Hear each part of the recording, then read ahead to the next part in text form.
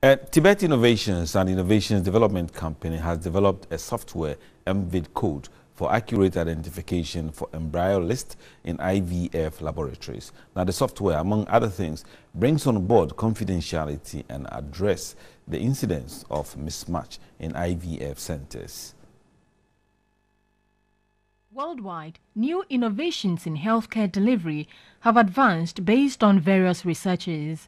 The practice of in vitro fertilization (IVF) has come with its various challenges, making it imperative for efforts to be made to address such challenges. With the latest innovation, the issue of mismatch will be addressed. The new software multivariant identification code MVID-CODE will cater for the assisted reproductive technology ART sector with focus on ART laboratories. At a program to present the software, embryologist creator of the software Babatunde Oluwasegun noted the system serves as a productive psychological influence on users and a faster identification process. MVID-CODE is not only about identification.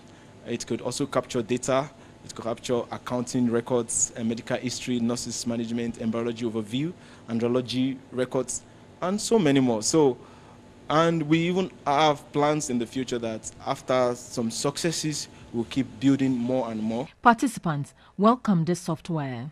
From the new software I've come to see from MVID-CODE, I think it will help in easy identification, not to mix up patients, because talking about fertility, I think it's a very serious thing and you don't have to miss out anything. So I think deploying this software might help us in IVF centers. On the international media, we've heard several centers and several instances of mismatches, as in a sperm from a different man being mixed up with the eggs of a different woman. But like was said, in our local setting, there is a possibility that this may happen, but we do not know of them.